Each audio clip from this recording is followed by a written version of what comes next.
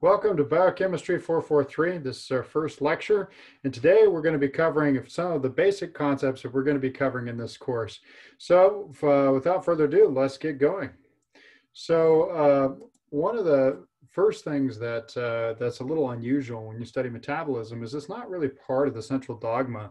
We learn that DNA is turned into RNA and that's turned into protein. But we don't really talk about what happens after the downstream of that transfer of information. So metabolites are the things that are produced by enzymes, right? We have DNA that holds the sequence of information, the parts list for the human body, and it gets translated into RNA and made into protein, where the protein takes action. And when it takes action, the consequence is it makes metabolites. Well, what exactly are those metabolites, and what do they have to do with your body? Well, they do lots of things. They regulate energy. We'll talk about how they have effects on health and disease and how you transform one kind of food into another kind of food. And they do that through a series of pathways. And over the course of this series of lectures here that we're going to have over the fall, you're going to become familiar both with some pathways that you've learned about before in your introductory biochemistry class, like glycolysis. But we'll also get to learn about a whole range of other pathways about how we transform one set of molecules into another set of molecules. So just to touch base on those, it's going to be including how you transform sugars into complex carbohydrates. We're going to learn about how you convert sugar into energy. We'll learn about how you make the building blocks of molecules. That's including, nucleic acids and proteins and all the basic materials you need to make life work. We're also going to touch on a few different kinds of topics that you may or may not have heard about before. We'll learn about how plants deal with metabolism. We'll learn about nutrition, diet. We'll learn about how flux is regulated, and we'll learn about the modern approaches to understanding metabolism. So that's a new approach called metabolomics. So we're going to learn about that over the course of the coming weeks. Well, so this little lecture map will reappear in each of our lectures, and in each course we'll tell you about where we are in this map and where we're going. So the bad news is that metabolism is complicated. It's got lots and lots of different parts to it, and these very complex pathways. And learning it's challenging. It's the bane for students all over the world, and it's a tough subject. But there's an awful lot of really fantastic and amazing insights you can gain by digging into these pathways, understanding how they work. And my hope is over the course of this term, you'll learn not just the structures and the names of the pathways, but you'll also gain some understanding about the rules life plays by in transforming one set of molecules into another set of molecules. So we'll be learning about some of those rules over the course of this course. So here's a listing of all the pathways that we're going to be covering here in this section. Of course, pathways are the core of metabolism, so we'll refresh your memory on glycolysis. I know you guys have learned about that in your introductory biochemistry class, and we'll talk a little bit more about anaerobic pathways. We'll also talk about the pentose phosphate pathway, which is how we make sugars and where we get our reducing equivalents that drives a lot of our redox stability. We'll learn about how we store sugar as glycogen, what the process is for making and degrading that molecule. We'll learn about the TCA cycle, again, in a way that you haven't learned about it before, but coming at it from understanding it from the perspective of the logic of chemistry. We'll also learn about how microbes cheat and use this thing called the glyoxylate shunt, which is something that we don't have. And if we did, things like the Atkins diet wouldn't work, or the keto diet wouldn't work. And we'll learn about how that fits in nutrition. We'll learn about how amino acids are made and degraded. And we'll learn about what we do with all of our extra nitrogen, how we get rid of it via the urea cycle. We'll learn about how we make nucleotides, nucleosides, and how that has a really profound relationship with cancer metabolism.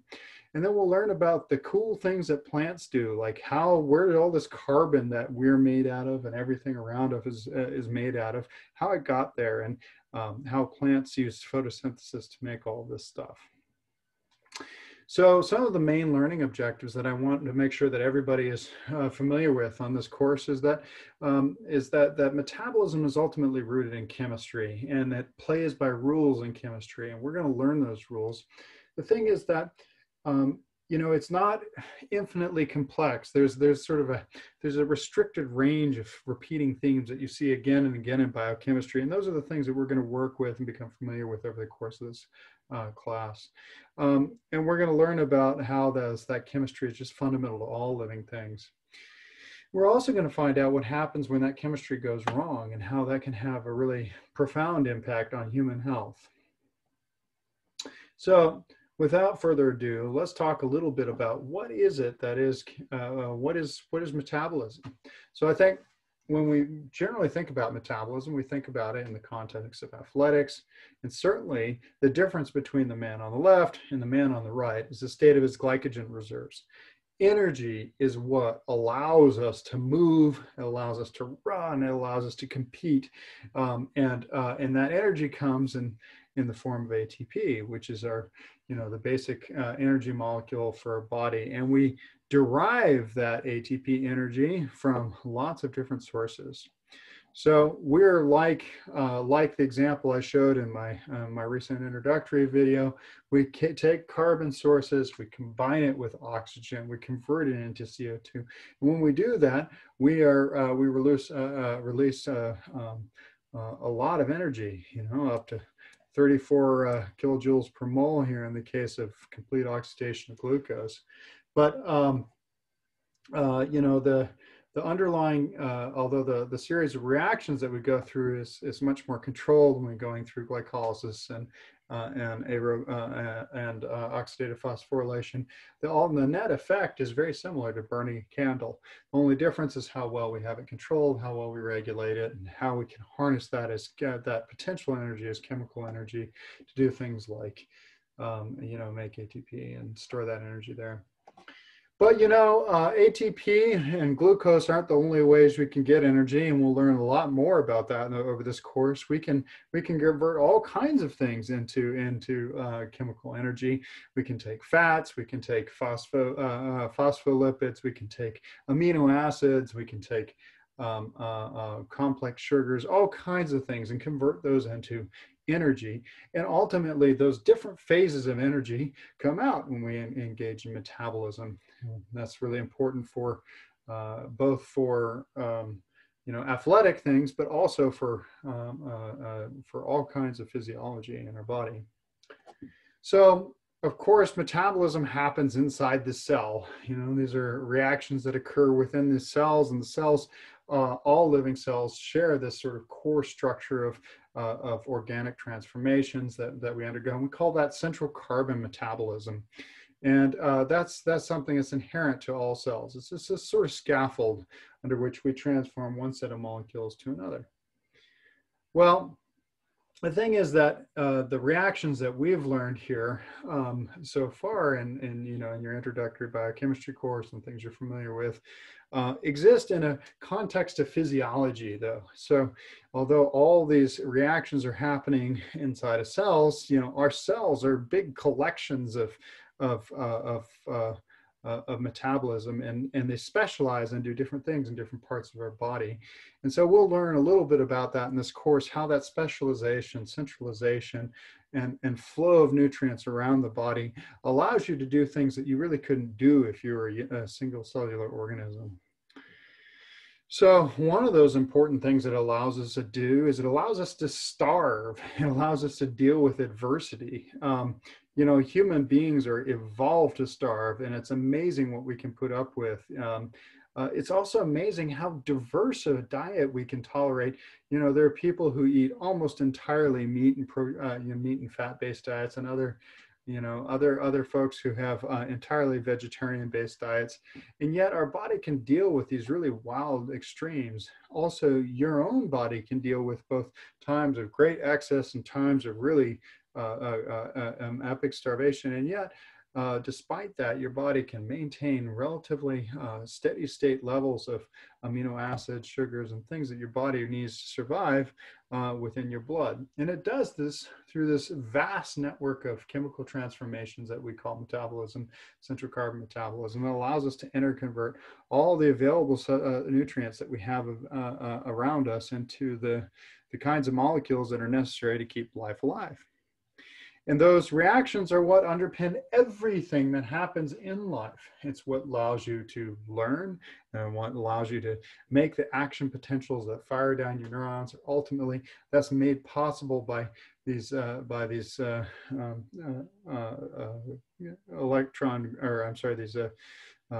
gated ATP reactions, ATP burning reactions that maintain the voltage gradient across your cells and allow you to fire this action potential. So that's part of what learning is based on metabolism. It's also something that we become really familiar with in disease, and some of these diseases you've probably seen before. So this is phenylketonuria. This kind of disease is something that is in people who have trouble processing phenylalanine. They're lacking this enzyme. And so if you ever see at the bottom of certain kinds of sweeteners, they say, you know, warning to phenylketonuria, like this package contains phenylalanine. That's what this is about. So we'll learn about those category of metabolic disorders and how they can affect metabolism.